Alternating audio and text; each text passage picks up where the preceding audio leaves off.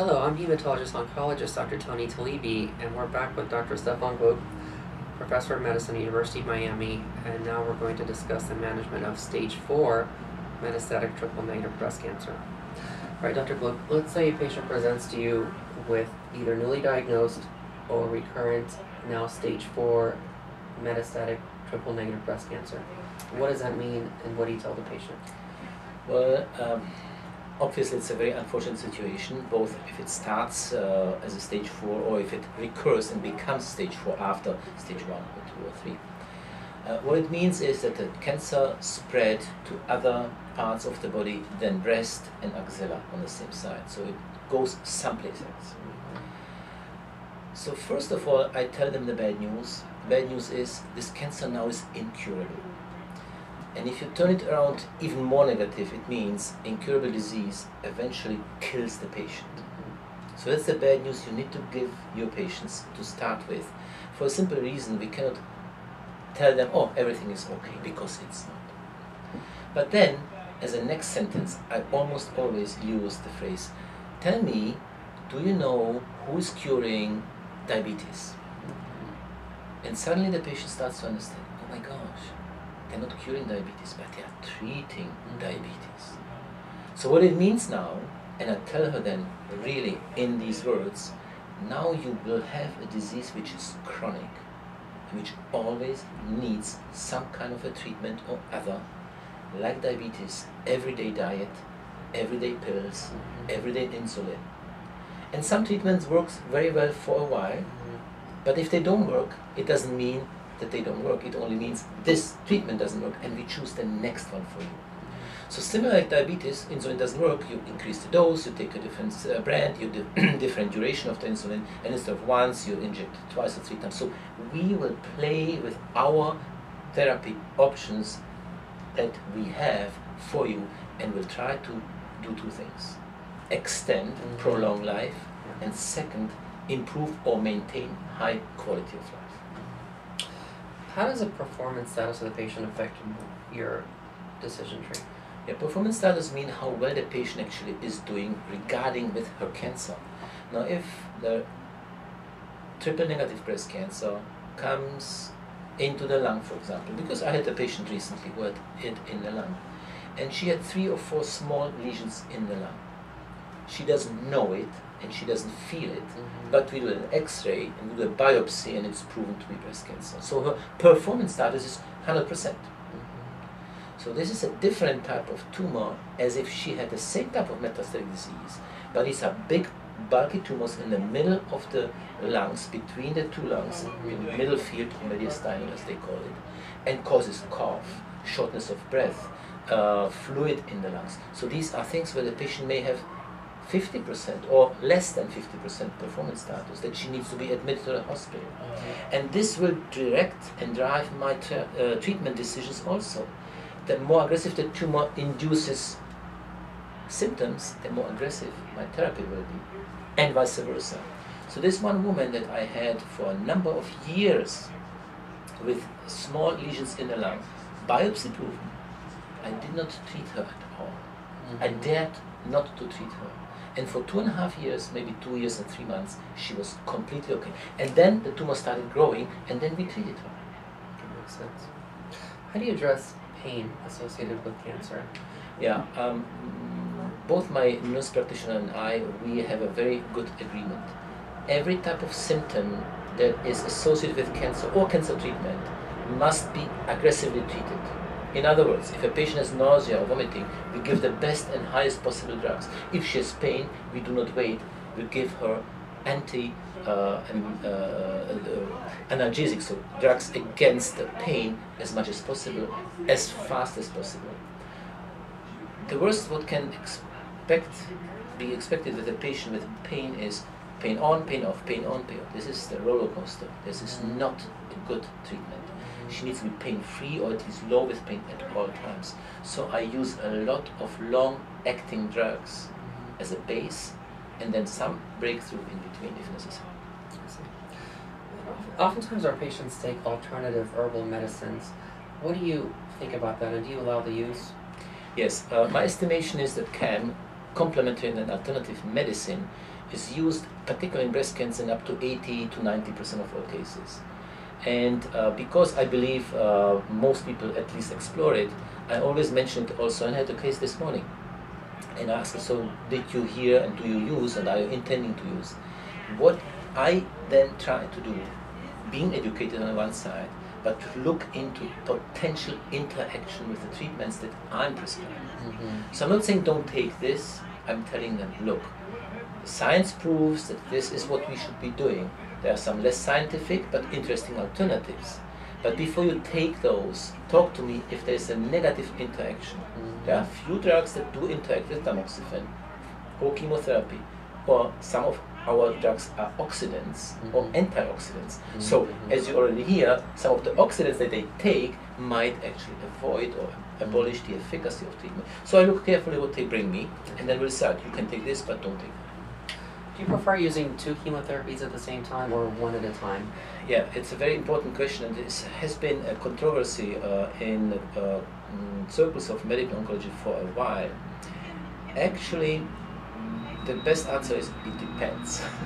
And it depends exactly on the same thing as I mentioned before. Lots of symptoms, you want to get rid of the symptoms fast. You use 2, sometimes even 3 drugs at the same time. Little or no symptoms, use the least possible and least toxic, only 1 drug. I see. How do you address nausea and vomiting associated with chemotherapy? Yeah, as I said before, I take it very seriously because metastatic breast cancer is incurable, meaning the patient doesn't have 20, 30 years to live. So every day counts, and the day with nausea doesn't count, so I need to give her something strong, the best what we have. And there are a good type of drugs in the meanwhile to avoid nausea and vomiting, and if it happens, to treat it. I see. What if the patient has no appetite? How do you address that? Yeah, that's a more difficult thing. There are of course drugs also, they can help with appetite, but the best in breast cancer, the best cure for appetite or loss of appetite is to have the cancer under control. Usually when the cancer is under control with whatever we do, then the appetite comes back. And how do you follow and monitor to see whether the treatment that you're rendering is working or not? Yeah, that's a very subtle and acquired almost art. Because of course you cannot do scans, CT scan or bone scans or PET scans every 2-3 months. If the patient lives, let's say, 5 years, how many scans did you do? So you may do more harm than good. Blood tests usually don't help too much. They sometimes do, and there are so-called proteins that you can measure in the blood. They are called tumor markers, but they are not really tumor markers. They are vaguely associated with tumor growth. And there are also so-called circulating tumor cells, which means the tumor that is growing somewhere in the body can shed off some of those cells and you can find it in the blood. But again, it's only 50%, so they are not reliable. The best guess how treatment works is, how is the patient doing? In spite of the so-called bad chemo, actually she starts to feeling better, then you know it's working against the cancer. And vice versa.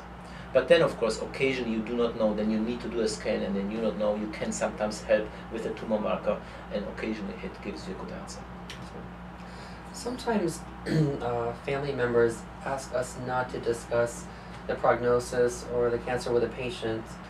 How do you address that? How do you deal with that? Yeah, these are mostly patients from specific groups, at least here in Miami, Latin American people, and also islanders. And it's most of the time they're elderly, 70s, 80s, even 90s. Now, because our treatment, and we're talking about triple negative breast cancer still, our treatments are so toxic, you cannot tell them, you know, you have nothing special, I give you something very toxic. So it's very difficult. So first I meet with the family, because usually they pull you out without a patient and say, look, our treatment will be substantial. Now in estrogen positive breast cancer, I give them tamoxifen, and a 90 or 85-year-old lady taking a pill of tamoxifen without knowing that's cancer, that's okay, but chemotherapy not. Do you believe that the primary breast tumor should be removed if someone has metastatic disease? Yeah, I think that has been another very important question. Because one believes, and it's true, that stage 4 breast cancer is incurable, many of my colleagues in the past thought, okay, if it's in the liver, what does it do if we remove it in the breast? Why do chemotherapy? radiation, and even surgery. So there are a number of analyses. These are retrospective studies. They have not been prospectively done. And two of the biggest ones are from Europe, from the ERTC in Switzerland, and from MD Anderson in Houston in the United States. And they are about the same. Several hundred patients were identified. If stage 4 breast cancer had a good response to treatment and then they removed the primary cancer, actually these women lived longer. In other words, even in stage 4 breast cancer, one should remove the primary cancer. You do not need to advise for total mastectomy or for a axillary clearance, but at least lumpectomy or tumorectomy or excisional biopsy should be done. Okay. Would you comment on bone protecting agents such as bisphosphonates or denosumab in the management? Yeah. So although triple negative breast cancer is slightly less likely, not much, but less likely to go into the bone in contrast to estrogen receptor positive breast cancer, it still goes to the bones. And although bone metastases are not so much life-threatening, but they can be extremely painful and dangerous. Why so? First of all, the bone is weaker, so it can break. So I have seen patients who have just did like this here and they break the arm because the bone is so weak. The bone in the spine can break and they can be paralyzed.